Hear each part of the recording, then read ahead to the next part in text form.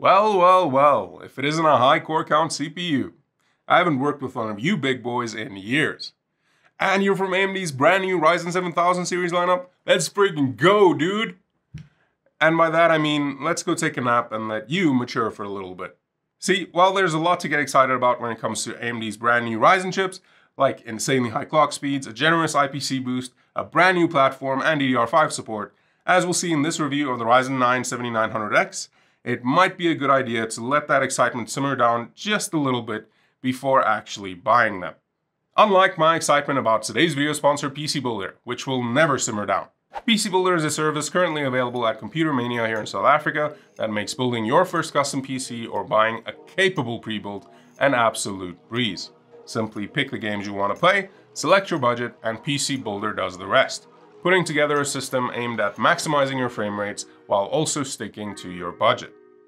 What makes PC Builder extra cool is that it tells you exactly how many juicy frames you'll be able to get out of the system at whatever resolution and settings you'll be playing at. And it also lets you customize the build as much as you want. Don't like the case? Switch it out. Want a motherboard with more USB ports? Grab it. Simple as that. The tool will even let you know if the parts that you want to add aren't compatible with the rest of the build and gives you a list of other parts that are compatible. PC Builder also keeps track of the power demands of your system and will let you know what power supply you need, and heck, it'll even help you pick out the best peripherals to go along with your system.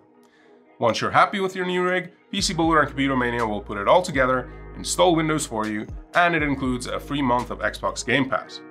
All systems go through the testing and benchmarking gauntlet to make sure that it's ready to go as soon as you get your hands on it, and all builds come standard with a 2-year warranty. Almost double compared to the rest of the competition. And on top of that, each component in the system is also still covered by their manufacturer warranties. Warrantyception! If any of that sounds good to you, and why wouldn't it, check out the PC Builder tool at Computer Mania right now using the link in the description, or if you want to pick up any of the parts featured in this video or anything else, grab it all at Takealot, also linked down below the like button. Now, because we're a couple of weeks late on this review, I'm not going to give you the full rundown of all the new things that the new Ryzen chips bring to the table. Everyone else has already been there and has probably done it better than I have already. But it's still worth taking a quick look at the most important ones, or at least the ones that matter most to me. AMD Zen 4 based 7000 series chips are, of course, equipped with PCIe 5.0, Wi-Fi 6E, and DDR5 support. None of which is exactly all that new anymore, but still really cool to have nonetheless. The chips have jumped the 7nm chip to land in an even smaller, more efficient, and overall speedier 5nm speedboat, and they've even gone and switched to a different range of motherboards. The new 600 series boards all come strapped with the new AM5 socket. So goodbye to the pins on your Ryzen CPUs, and hello to a crazy and scary amount of much more fragile pins on your motherboard. Before I started working on this video, I thought switching to the new pin arrangement was pretty stupid, since I've broken many board pins on Intel's LGA boards before, but I've never broken a single pin on any of my Ryzen CPUs before. And technically, I still haven't, but my 5600X kind of maybe died a little, or a lot, and it was probably my fault, since I think I see some damage on a couple of the pins. So yeah, having the ability to switch out the boards rather than the chips, which are usually the pricier of the two, is probably the better way to go. Anyway, the new chips also launched alongside Expo, AMD's version of the XMP profiles used to easily overclock your RAM, but a little more robust and geared towards much higher overclocking. Then there's Precision Boost 2, an updated version of Precision Boost Overdrive, and all of that good stuff. All the new chips come with RDNA 2 graphics strapped to their backs, which will always be super useful for troubleshooting, and we should be seeing a very healthy 13% IPC, or instructions per clock boost, over the last generation. Some other good news is that if you're already running a Ryzen system, your cooler will probably work just fine with the new chips too, since they're basically using the same mounting system. So as long as you don't have one of those coolers that require a specific backplate, those are built into the new boards by the way, then you should be good to go. And speaking of going, I think it's time to get this review going. So let's see what we're working with here. So just like last generation's Ryzen 9 5900X, the new boy 7900X is also a 12-core 24-thread behemoth. But that's about where the similarities end. Whereas the older chip had impressive, for the time anyway, base and boost clocks of 3.7 and 4.8 GHz respectively, the 7900X comes out swinging its big, juicy, girthy. Yeah, the 7900X crushes the last gen part with a base clock of 4.7 and a massive boost clock of 5.6 GHz. That's enough to make almost any chip nowadays feel a little insecure. Except for a bunch of other new chips that just swagger their way onto the scene. But we'll get to that later. Adding to that insecurity, the 7900X also ships with double the L2 cache at 12 MB, natively supports DDR5 speed up to 5200 megatransfers per second, has that aforementioned iGPU built in, granted of the cut down RDNA 2 variety, but still, and is built for the AM5 platform. A platform that still has its whole life ahead of it, while AM4 has already divorced its wife, bought that Mustang it's always wanted, and is chilling on the beach dual-wielding cocktails. Oh, and the 7900X also has a much higher TDP of 170 watts and a max operating temperature of 95 degrees. A temperature which AMD claims the chip should be running at when under high load. The chip should keep boosting clock speeds all the way as high as it can go, or as high as your cooler will allow it to, which is both super interesting and just a little bit unnerving. But we'll get to temperatures, clock speeds, and all of that good stuff in just a bit, because I think it's about time we got into some benchmarks. Our test system for the 7900X includes MSI's beefy RX 6900 XT Gaming Trio Plus running at stock settings, a single 32GB kit of DDR5 from Crucial, MSI's new Pro X670P motherboard, a Crucial P5 Plus as our main drive, MSI's Core Liquid 360R to keep the chip relatively cool, and Antec's signature 1000 watt power supply. The test bench for the other chips shares most of the same parts except for the switch to MSI's X570 Ace motherboard and two 16GB modules of Crucial's Ballistics RGB DDR4 running at 3600 MHz CL16. Now, before we kick things off with productivity benchmarks, you'll notice that there are two 7900X configurations. And that's because the stock speed of the Crucial DDR5 module was running a little too slow for my liking, so I overclocked that to 5600 MHz and tightened timings to CL38. Now, let's get into it. So remember when I said I haven't worked with a high core count CPU in a while? Yeah, I wasn't kidding. I have no chips on hand that have more than like 8 cores and 16 threads to add to the charts. So obviously with its abundance of cores and threads, the 7900X absolutely dominates when it comes to Cinebench's multi-core test, posting the highest number I've ever personally gotten. But thankfully the extra cores don't count towards the single core test, and in that one, the chip comes out on top too, and gets an extra little bump with overclocked RAM. Blender, being a similarly core-heavy benchmark, tells the same story as Cinebench's multi-test. That story being that more cores and more threads equals more better, with the 7900X just about doubling the scores of the other chips in the lineup. Bench's Photoshop benchmark tends to favor higher clock speeds, and with the 7900X having the highest of the bunch, it's no surprise that it comes out on top here, although not as high as you might expect. And if you're wondering about the Premiere Pro scores, yeah, they're all a little low for basically all of the chips. And that's just because while the 6900X Ti I used for testing is amazing in games, it does suffer in the video production department when compared to NVIDIA cards. But even so, the 7900X still commands an admirable lead over the rest of the chips. In 7-Zip's built-in benchmark, the 7900X is the very clear winner when it comes to decompression tasks. But when it comes to compression, with the stock RAM configuration, it doesn't exactly blow the competition out of the water. It's only when we up our RAM speed and lower our timings that we see a much more thorough thrashing coming from the 7900X. This, I think, helps explain some of the more interesting numbers we're about to see in the gaming benchmarks. So let's transition to those. And kicking things off is Unigen's superposition benchmark. And at 1080p with high settings, the 7900X does come out on top, if ever just so slightly thanks to the 5800X3D's immense cache horsepower. 3D Mark's Time Spy paints a similar picture, although in this case the 5800X3D doesn't present nearly as much of a threat to the 7900X here, and the latter takes the crown. Though keep an eye on just how much of an improvement we got from just overclocking our DDR5 module. Our first real game results come courtesy of Civilization 6, where both configurations of the 7900X easily outpaced the rest of the chips. In The Witcher 3, while the 7900X with stock RAM settings just barely loses to the 5800X3D, after a quick tweak to said RAM, the 7900X walks out victorious by a fairly decent margin. So, pretty good stuff so far. Or at least that's what I initially thought. See, one of the big problems for the 7900X here is the mere existence of AMD's own 5800X3D. The 5800X3D with its balls-to-the-wall stacked L3 cache was, and still is, one hell of a gaming CPU. And I'm planning an update to my review of it soon, so you're going to want to stick around for that. The 5800X3D ended up scoring higher average FPS numbers than the 7900X in a whopping 14 of the 16 games I tested, with the 7900X only coming out on top in The Witcher 3 and Civilization 6. Now, of course, it wasn't a landslide victory for the 5800X3D in all 14 of the games where it came out on top. In fact, in the case of 8 of those games, the 7900X only fell behind by less than 5% or so, which is interesting but nothing to really write home about.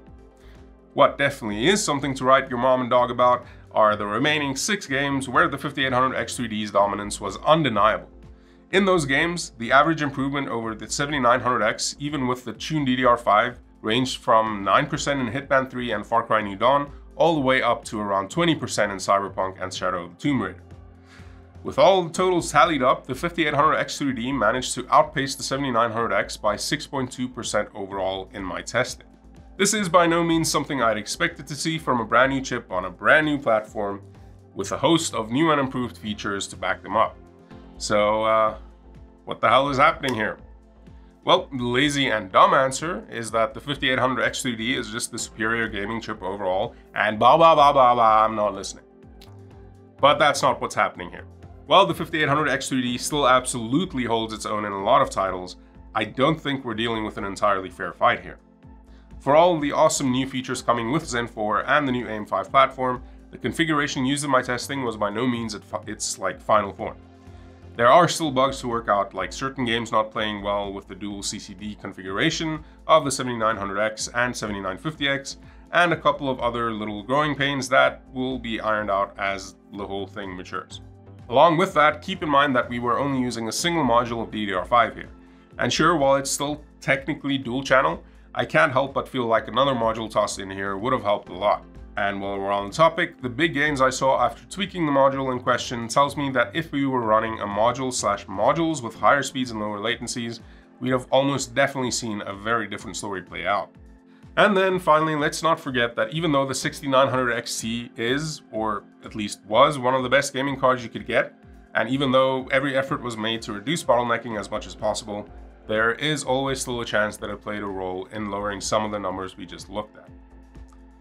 But even if we don't take all that into account, the 7900X is still a mammoth of a chip, one that excels in productivity workloads, and when looking at the 5800X, only loses to the last gen chip in 3 of the games tested.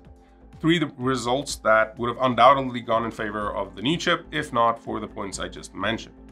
Now, before we get to the reason I titled this video the way I did, let's take a look at a few more interesting numbers. So as I mentioned near the start of this video, the 7900X and all of the 7000 series chips are supposed to run hot. And wouldn't you know it, it sure does. While idle, the chip sits at like 42 degrees or so nothing special there. But after some heavy stress testing and while playing like super CPU demanding games, the chip settles in nicely at that 95-degree mark. And I actually saw it maxing out at a toasty 98 degrees. Again, this is supposedly totally normal and the chip should be able to run at that temp with no issues, but if you're not comfortable with it, then I highly suggest you check out Optimum Tech's video on like tuning the PBO2 settings. He was able to get some really insane results. Now, like I mentioned, the reason these chips do run hot is that they're supposed to push frequencies as far as possible without completely overwhelming your cooler, and with my configuration, the chip was able to push past its advertised max boost clock, hitting 5.7 GHz for single core. While under an all-core load, it settled in at a reasonable 4.9 GHz. Impressive stuff. I'm definitely going to jump into some PBO2 settings for my own chip to see how much faster I can push this thing. As for our X670 chipset slotted into MSI's sexy, albeit slightly less feature-packed Pro board, that stayed cool under pressure. We only managed to hit 51 degrees on the chipset itself, while the board's VRMs only hit 49.5 degrees, which for the performance we're getting is very cool indeed. Okay, now that we've got most of the hard numbers out of the way, it's time to get into some hard facts to draw some kind of conclusion here. Fact number 1. AMD's Ryzen 7000 series chips are a good upgrade over the previous generation, and the new platform brings with it a ton of new features and possibilities. Fact number 2. Even though I wasn't able to get the absolute most out of the chip with my current configuration, the 7900X still impressed me. And I think it's a great compromise for gamers who also like to use their systems for like professional applications. Fact number 3, the 5800X3D exists. And even in benchmarks I've seen from my fellow tech YouTubers who have more appropriate test systems, it's still more than managed to hold its own against the new chips. Fact number 4, Intel's 13th gen exists, and from what I've seen online and from some of my own preliminary numbers, which I'll drop in an upcoming review, stay tuned for that, those chips go hard and present a very real threat to the 7000 series. And finally, fact number 5, and this is the big one. Becoming an early adopter of AM5 and the new 7000 series chips is gonna be an expensive endeavor for a good while. One that might not be worth it for gaming right now due to the existence of the 5800X3D and Intel's 13th gen. Just to put things into some kind of perspective, I spec'd out 2 different builds. One rocking the 5800X3D, the X570 equivalent board to the X670 we used in testing, and some of the cheapest but relatively high-spec DDR4 RAM you can get right now. And the cost for those parts alone came out to about $680. The second system includes the new 7700X, since that's the more realistic competitor to the 5800X3D, especially at about the same price, the exact same X670P board we used in our test system, and a somewhat budget-friendly kit of DDR5 RAM from Crucial. The cost for these parts came out to a whopping $900. And if you've been doing the math, you'll know that the new system comes in at a price premium of 32%, which is kind of ridiculous. Even if all of the stars aligned for the 7900X in my benchmarks, I can pretty much guarantee that whatever uplift we'd see in performance wouldn't be quite enough to justify that much of a price gap. For me, anyway. You could argue that going with one of the new, cheaper B650 motherboards would reduce that price gap, and you'd be right. But then again, you would also pair the 5800X3D with an equivalent B550 motherboard, which you can get for a heck of a lot cheaper as well. And as for Intel's 13th gen, that muddies the water more than a little bit too. While Team Blue's new chips do seem to be on the pricier side of things right now, they perform close to, if not better than their 7000 series equivalents in a bunch of gaming and productivity scenarios. They should also still work just fine with last generation's motherboards, which have dropped in price significantly, and you can even find boards that support DDR4, cutting the price of entry by a significant chunk. A chunk that more than makes up for the price premium of most of the chips themselves. Of course, none of this means that there's no light at the end of the Ryzen 7000 series tunnel, since the board prices and DDR5 will come down as time goes on, and the platform is still in its infancy right now and has some major potential to become even better over the coming months. But all I can say right now is that the 7900X paired with a good board and high-speed, lower latency RAM is an absolute beast of a chip. One that I wouldn't feel bad at all about buying. Maybe just not right now. And yeah, that's all I got for you in this video. Let me know in the comments whether all these new chips have you itching to upgrade or whether you're still happy with what you've got. And while you're down there, go ahead and check out the PC Builder tool available at Computer Mania if you want the excitement of building a sexy new PC, but don't want to deal with picking and putting all the parts together yourself. Or if you just want to grab any of the parts in this video or anything else for that matter, do it at Takelot, also linked down below. Oh, and for the real ones out there who made it this far into the video, I got a fancy new camera for the channel, which I shot everything in this video with, and I'd love to hear your thoughts about the quality compared to the previous videos. Did you notice at all, other than being able to go to 4K in the little gear icon? Let me know. And yeah, see you all in the next one. Cheers.